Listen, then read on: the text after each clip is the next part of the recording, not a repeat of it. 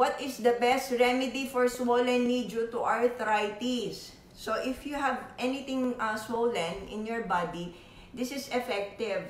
If you have anything in your body, even in your skin, if it's swollen, or anywhere, Mom, really? Yeah, even if it's a dermatitis, even if it's arthritis, even if you have a muscular strain or a muscular sprain, just have the cabbage compress. Okay, so yung cabbage po, I have a video. Do you remember? I made a video about it. Yeah. So you can put them in hot water. Kunin nyo po yung isang leaf, put them in hot water, and then just compress it on the affected area.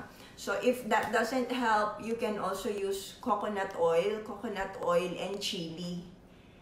And then make that as a paste. Put it rub it in the affected part, and because of the capsaicin, that's the miracle worker in the chili.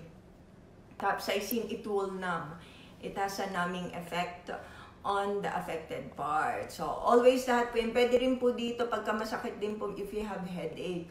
Also pixie dust. Pixie dust is very good for pain. Magnesium, diba? I have already told you magnesium, it's important in 600 enzymatic activities in the body. So today, we'll be talking about cabbage compress for pain, for muscle strain, muscle sprain, and every types of pain. So if you have a pain in your heart, you can use it as well. So here, what you need is a head of a cabbage, okay, and then just water. It's so simple. Come here. So, you just get a piece of a cabbage. My cabbage, I used it already. I'm so sorry. I made some pancit today, so I use it. But it has to be full head. Okay, you get a piece of it. Kunyari, it's big, okay? We'll just pretend it's big, okay? It's full. And then we're gonna put it in boiling water, okay? So, this is your boiling water.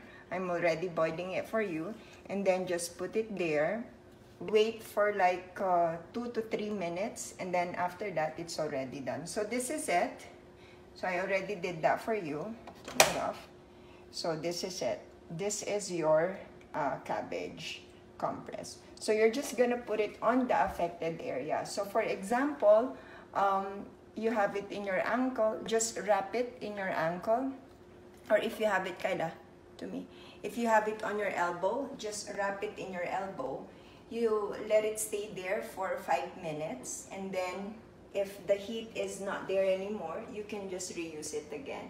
So I hope this helps you in all of your pains, and I hope to see you soon in my other videos. Thank you!